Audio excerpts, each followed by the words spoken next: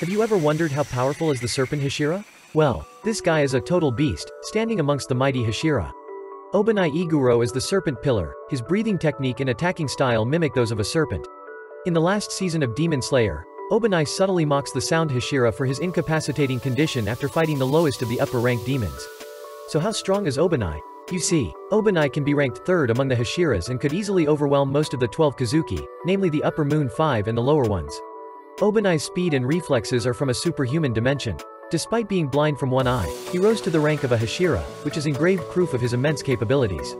Compared to the Mist Hashira, Muichiro is more skilled and talented, with better breathing style and more potential because of his strong bloodline.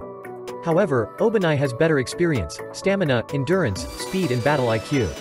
Whereas Muichiro lacks experience, while Obanai lacks raw power. This would be a tough fight because they are equally strong. Now, a question for you guys. How old is the current Serpent Hashira?